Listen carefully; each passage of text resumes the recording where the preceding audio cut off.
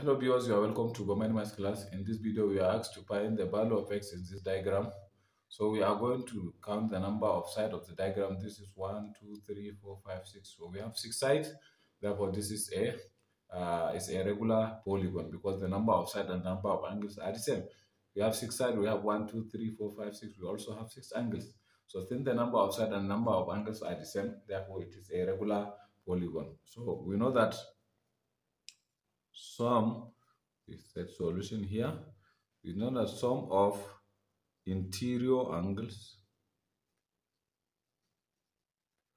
of regular polygon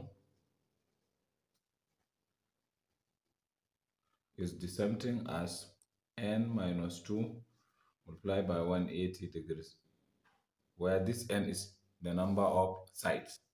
So therefore n is equals to 6 here because we have 6 sides. So therefore the sum is to add all the angles. So we have 130 degrees plus 130 degrees. So we have 130 degrees plus another 130 degrees plus 3x plus 120 plus 140